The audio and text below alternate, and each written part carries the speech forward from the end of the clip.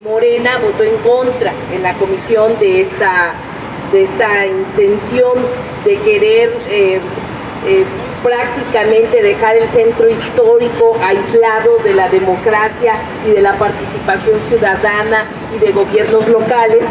Morena se opuso y ahorita tenemos dos temas. Uno de ellos tiene que ver con la contradicción que existe, porque ayer en la Comisión de Alcaldías se ratificó que para dividir las delegaciones tiene que pasar por un proceso.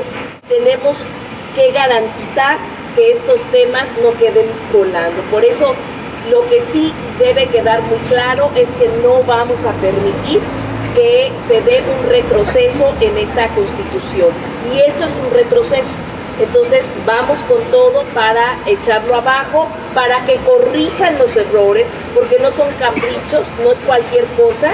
Entonces vamos a garantizar que esto se pueda frenar, ¿no? Ese es el compromiso que hacemos Morena.